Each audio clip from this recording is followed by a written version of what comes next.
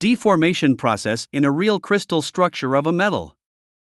In the linked video, the basics of the deformation of a metal have already been discussed in detail. Let us summarize the most important facts here. The deformation process in a metal is based on the slipping of atomic planes. These atomic planes are then also referred to as slip planes. Sliding occurs when a certain critical resolved shear stress is exceeded in the slip plane and especially in slip direction. Based on the acting bonding forces between the atomic planes, theoretical predictions of these critical shear stresses can be made for a defect-free ideal crystal. In practice, however, it is found that the actual critical shear stresses required for real metals are significantly lower than the theoretical values for the ideal lattice structure. The reason for this deviation lies in certain crystallographic defects which are present in a lattice structure in reality. These are dislocations, of which only the edge dislocation will be considered in more detail in the following. Due to the dislocations, it is no longer necessary to break all the bonds between two planes simultaneously when moving a lattice plane. Instead, it is sufficient to overcome one row of bonds at a time. The dislocation core jumps step by step from atomic row to atomic row with a minimum of force and finally emerges from the material surface as a slip step. Thus, due to the low energy migration of the dislocations, the deformation process starts at much lower critical shear stresses than predicted theoretically without dislocations. This critical shear stress is also called Peierls stress. The low force sliding of an atomic plane by a dislocation can be illustrated by moving a carpet. To displace a large and heavy carpet as a whole, a great force is usually required because of the friction between the carpet and the floor. However, if you make a fold in the carpet and then move the fold, you can displace the carpet much more effortlessly. The carpet moves step by step, like a caterpillar. With the understanding of the atomic mechanism of deformation and the central role of dislocations, measures can now be taken to specifically prevent the deformation of a metal. This is always important when the materials used must not deform even under high loads. Such construction materials must therefore be high strength. Measures to increase the strength of metals are explained in more detail in the following.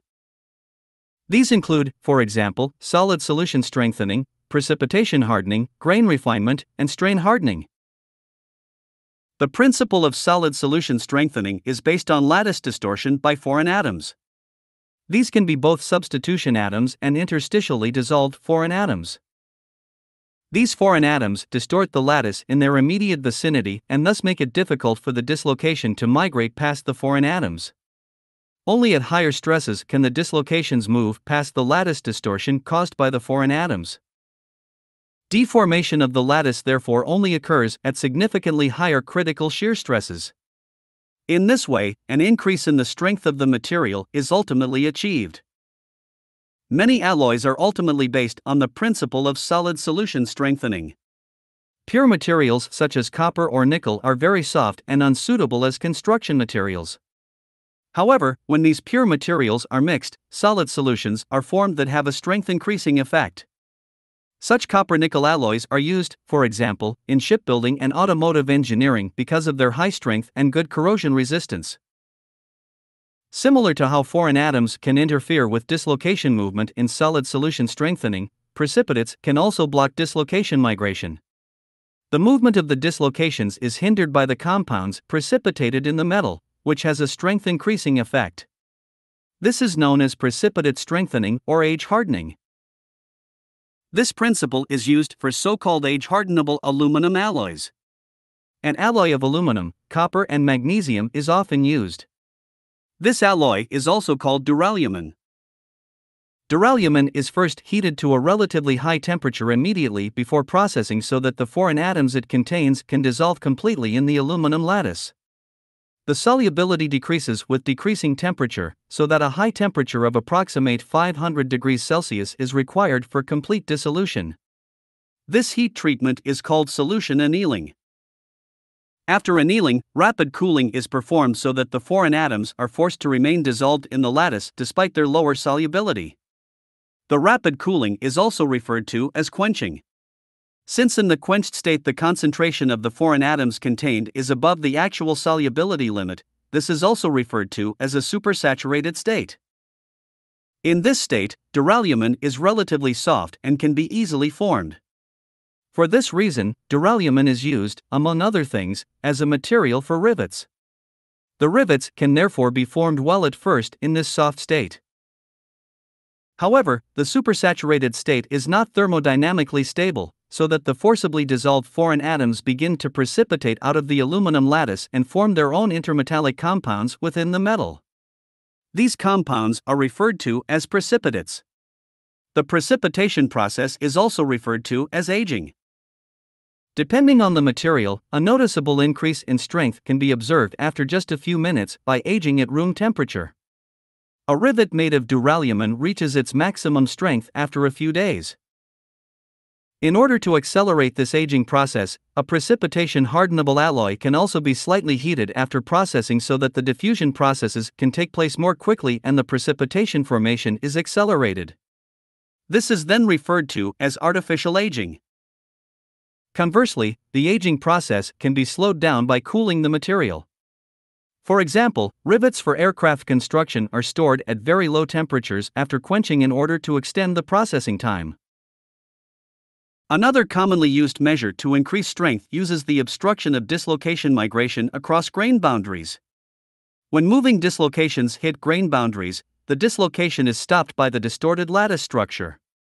Grain boundaries are therefore not a weak point in the material, but a major contributor to its strength. A large number of grain boundaries is achieved by having as many fine grains as possible in the microstructure. Therefore, grain boundary hardening is also called grain refining. The smallest possible grain size with many grain boundaries can be achieved by specifically influencing the melt during solidification. This can be done, for example, by strong undercooling of the melt. This then leads to increased nucleation and the melt solidifies at many spots simultaneously.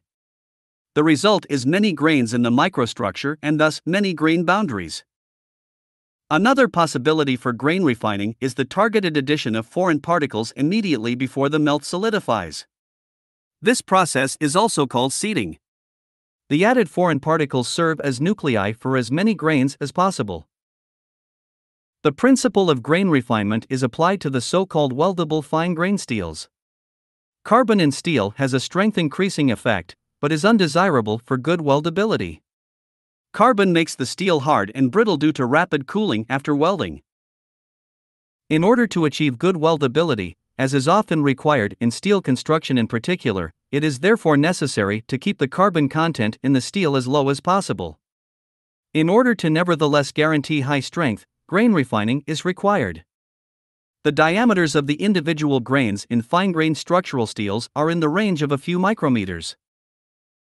Another way of increasing strength is based on the interaction of the dislocations with each other.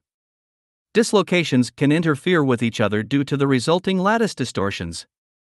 This is particularly the case when two dislocations meet perpendicularly on different slip planes. These dislocations then block each other and cannot move on. In this context, one also speaks of a so-called forced dislocation. If a relatively large number of dislocations are introduced into a material within certain limits, there is a high probability that they will block each other. In this way, a strength-increasing effect is achieved. The introduction of new dislocations into a lattice structure takes place by plastic deformation. In polycrystalline materials, new dislocations are formed in this way, especially at the grain boundaries, which then block each other within the grain. The introduction of dislocations and the associated increase in strength is also referred to as strain hardening or work hardening. The increase in strength with plastic deformation can also be shown clearly using the stress-strain diagram. For this purpose, a tensile specimen is plastically stretched beyond the yield strength. If the force is subsequently removed, the specimen returns to zero stress in a line parallel to the elastic line. The material therefore shows a permanent strain. If the tensile test is now repeated, the specimen again stretches along the elastic straight line and is then, however, only plastically deformed at higher stress values. The comparison of the two curves clearly shows that the plastic deformation now only occurs at higher stress values, which means that the strain-hardened specimen obviously has a higher yield strength. the tensile strength also increases accordingly. For example, in the production of cold-rolled sheet, work hardening is deliberately induced to achieve significantly higher strength than in the hot-rolled condition. It should be noted, however, that strain hardening cannot take place to any degree. If too many dislocations are introduced by plastic deformation, the dislocation density increases considerably and the material is destroyed locally in cracks. This behavior can be seen, for example, when a wire is bent back and forth several times. This only works well until too many dislocations are introduced and the wire finally breaks. I hope you enjoyed the video and found it helpful. Thanks for watching.